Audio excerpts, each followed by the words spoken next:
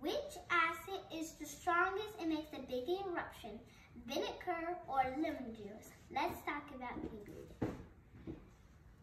Vinegar, that is an acid that you can also call acetic acid.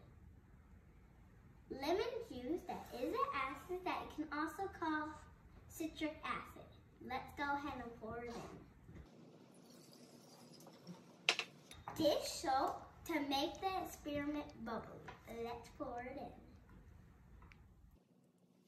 Now dye to make it beautiful.